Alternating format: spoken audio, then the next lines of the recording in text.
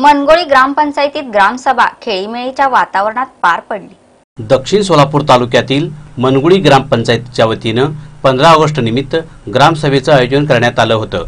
या ग्रामसभेत ग्रामसेविका सुप्रिया स्वामी यांनी ग्रामसभेचे उद्दिष्ट स्पष्ट करत गावातील विकास कामाचा आढावा घेतला।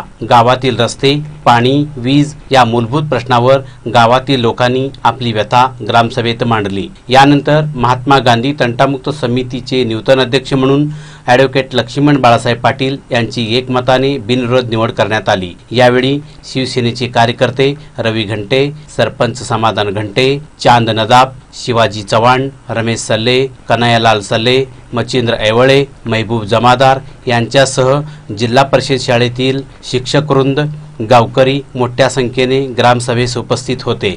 आज 15 ऑगस्टच्या ग्रामसभेच्या निमित्तानं ग्रामसभा भरवली। त्यात आमचा महत्त्वाचा मुद्दा म्हणताना तंटामुक्त अध्यक्ष समिती नेमण्याचा ही पहिला विषय झाला। त्यात आमचे गावचे लक्ष्मण पाटील यांचं तंटामुक्त समिती अध्यक्षपदी निवड केल्याबद्दल ग्रामस्थच्या वतीने त्यांना शुभेच्छा देतो आणि ह्याच्या पुढे त्यांच्या सर्व कामकाजाला आमच्या ग्रामस्थ व ग्रामपंचायतच्या वतीने शुभेच्छा राहतील। 15 ऑगस्टच्या आजच्या ग्रामसभेमध्ये वेगवेगळ्या विषयावर चर्चा झाली, विकास कामावर देखील चर्चा झाली। त्याचप्रमाणे आज 15 ऑगस्टच्या निमित्ताने तंटामुक्त अध्यक्षाच्या निवडीचा देखील विषय घेण्यात आला। आज ग्रामसभेमध्ये लोकांनी सर्वांमध्ये अध्यक्षपदी माझी निवड केली। मी प्रथमतः सर्व ग्रामस्थांचे, सर्व पदाधिकाऱ्यांचे आणि ज्यांनी माझ्यावर विश्वास दाखवला त्यांचं मी प्रथमतः मनापासून आभार मानतो।